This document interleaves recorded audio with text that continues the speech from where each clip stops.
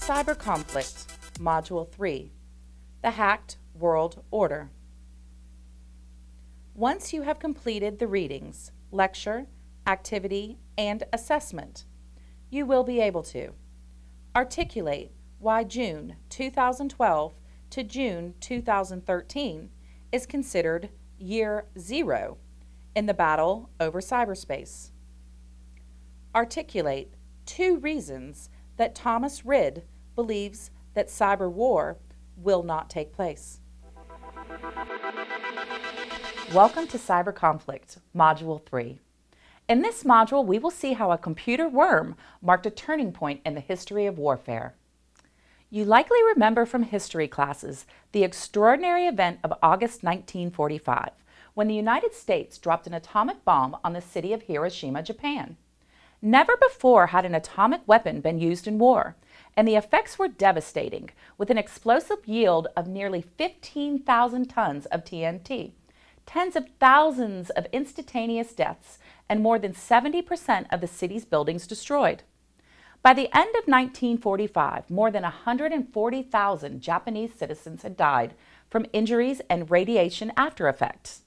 The enormous power of nuclear weapons technology had changed the conduct of warfare forever.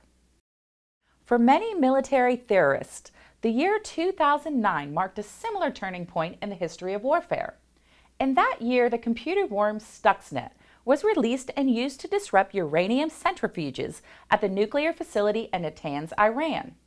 The capabilities of Stuxnet were almost magical. The worm was able to target a type of Siemens manufactured industrial control system in the use in Natanz.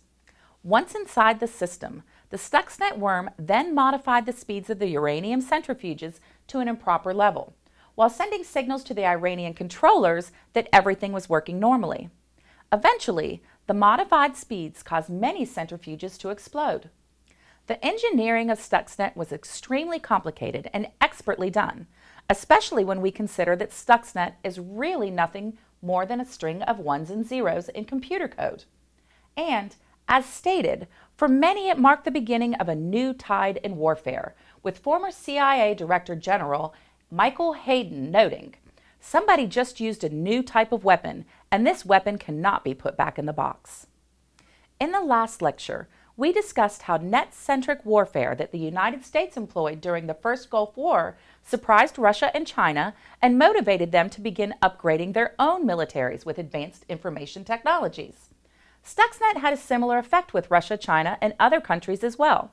Iran, who had been on the receiving end of Stuxnet, initiated its own cyber research programs, subsequently launching a series of cyber attacks against several U.S. and other Western companies.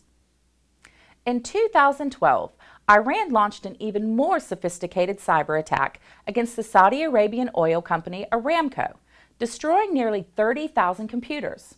The 2012 attack may have been assisted with malware that was reverse engineered from the Stuxnet worm.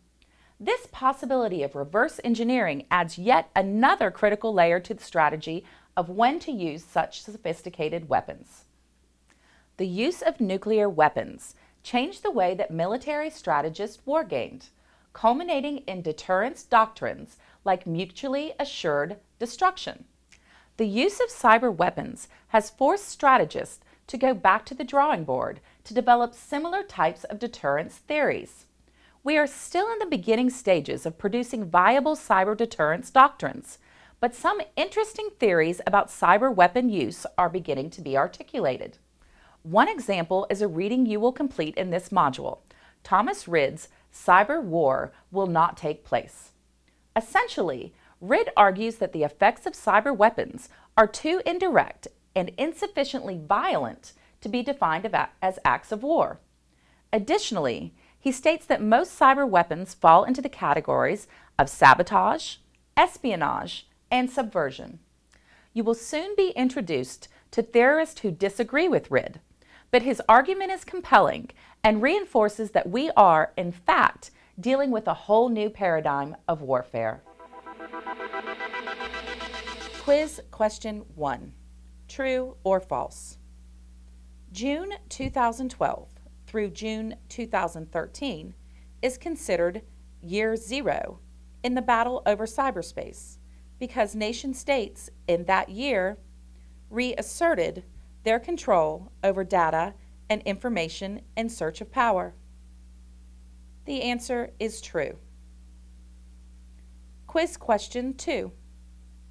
Which of the following supports Thomas Rid's argument that cyber war will not take place? A. Cyber weapons will likely not be fully integrated into U.S. military operations. B. Cyber weapons will likely never become very destructive. C. The potential violence resulting from cyber weapons is too indirect to have much effect. D. The potential violence resulting from cyber weapons is too dangerous to ever be used. Answer C is correct. The potential violence resulting from cyber weapons is too indirect to have much effect. The activity for this module asks that you reflect on the concept of cyber war with the following questions. What would constitute a cyber war, in your opinion? Must a cyber war be accompanied by destructive violence? Do degrees of cyber war exist?